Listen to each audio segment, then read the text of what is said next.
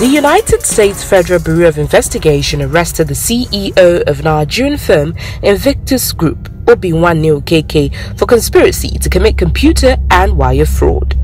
Marshall Ward of the FBI dedicated 13 months to the investigation of fraudulent wire transfers that amounted to $12 million.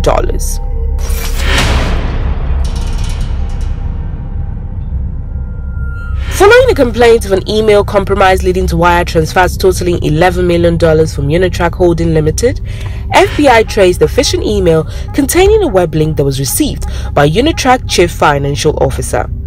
Obinwanne Okeke was found complicit after the FBI took the following steps. Step 1. The FBI conducted open source queries for iconoclast1960@gmail.com, which was linked to the phishing email. Step 2.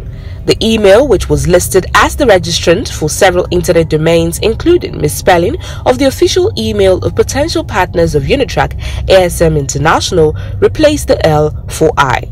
Step 3. The person whose name registered www.emmaindustries.com denied knowledge of iconoclast1960@gmail.com, claiming he never registered an internet domain. Step 4. An FBI source linked iconoclast1960@gmail.com to another email phishing scheme establishing that it was owned exclusively for receiving stolen login credentials. Step 5. An Nigerian subject was linked to iconoclast1960@gmail.com, which was also linked to another fraudulent wire transfer of $108,470 from Red Wing Shoe Company. Step 6.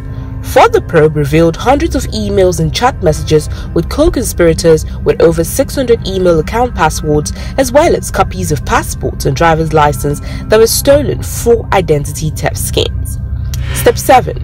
The FBI sought the help of Google, and it came to light that Obinwanne@gmail.com is the recovery email for iconoclast1960@gmail.com. Step 8.